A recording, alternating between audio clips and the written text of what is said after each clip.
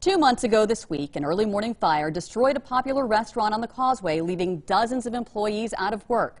Well, today, WKRG News 5's Blake Brown is giving you a look at the initial demo inside Ed's Seafood Shed as the owner plans a big comeback.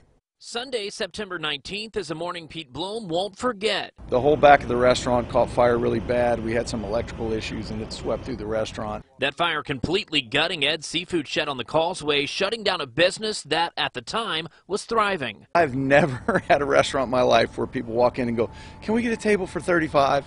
And they do that here. It's been that kind of venue where people come to celebrate. Over the last couple of weeks, crews have cleared the inside of the restaurant, giving Bloom time to envision what's next. Basically, we're taking this whole eastern, western, and southern view and just encapsulating that with windows and seating. It's going to be great.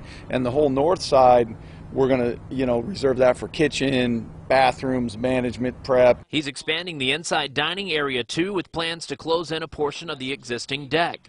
They've lost a lot of revenue in the last 2 months. They're ready to get this parking lot full again, hoping to reopen next year.